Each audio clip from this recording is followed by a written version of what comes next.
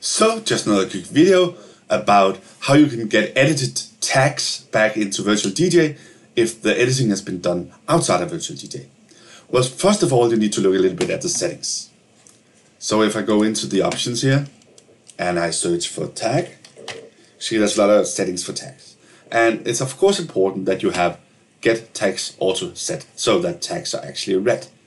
And also maybe some of the other ones, get title from tags, get rating from tags, get comment from tags, get cues from tags, if we will change that somewhere else. So enable the ones you need.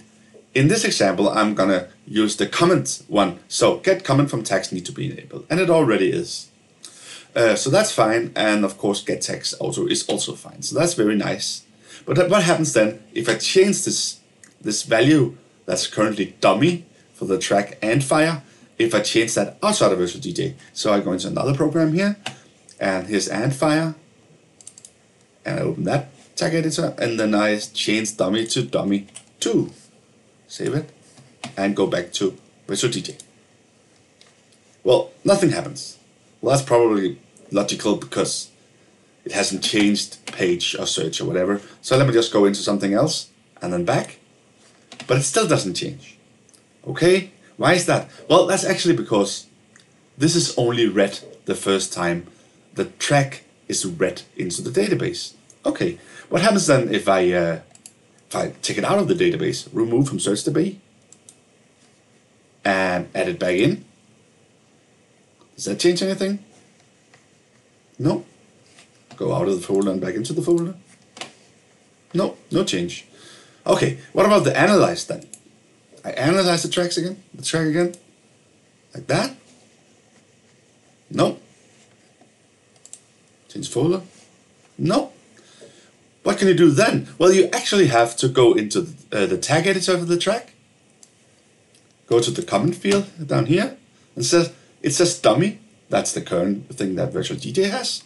But then it has something down here that says tag dummy 2. That's what the file has.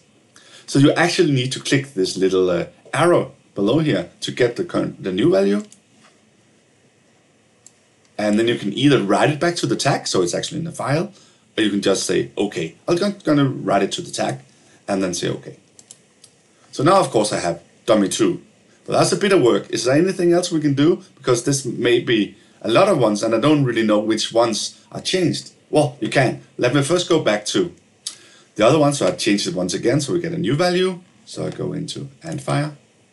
Again, now it's dummy 2, but then I did change it to dummy 3. Like that. And I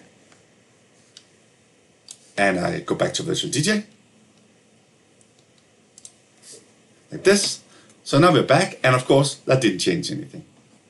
But if we go into the tag editor, we can now see that in the file it's dummy 3. So how do I then get it if I don't want to do that for all files? Well, that's actually a batch feature. So I mark everything. That's one example you can do. That's what I do here. I mark all the tracks in this folder, for instance, and then I right click and I go into batch, and then there's a feature called reload tags. So that's probably the way you want to do it. If you've changed a lot of tags, if you're cleaning up your tags somewhere else, that's probably how you want to get the new values into Virtual DJ, by batch reload tags. Let me do that. And then not a lot happens. And that has something to do with the updating of now it came when I moved the mouse close to it. What also happens is all sorts of other stuff that I didn't know about comes in here. So if I move up to the files, you can see, oh, that had another comment. That had another comment. This one actually turned yellow.